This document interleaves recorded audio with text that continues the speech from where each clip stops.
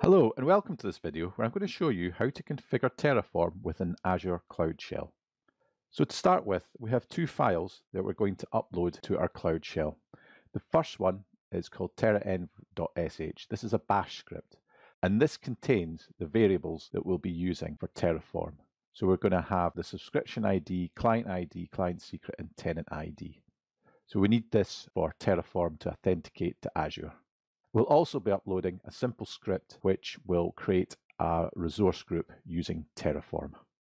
So if we switch over to our Cloud Shell in the Azure console, we can now upload our files. So if we click on Upload, and we'll select both files.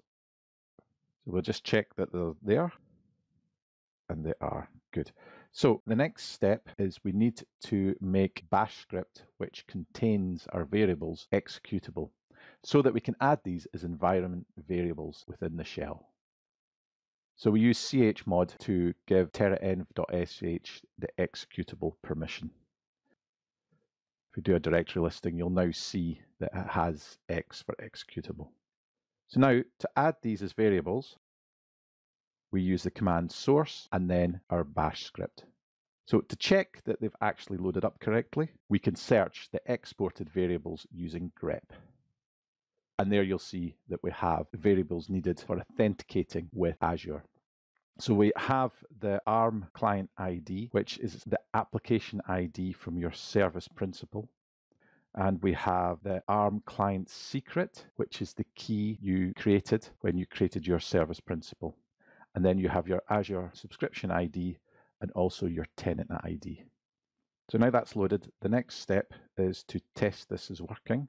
So we can paste in our first command. So we'll initialize the Terraform environment. So now that's initialized, we can run the command terraform plan. So this will confirm with Azure exactly what we're going to implement here. And now we're happy with that, so we will use terraform apply.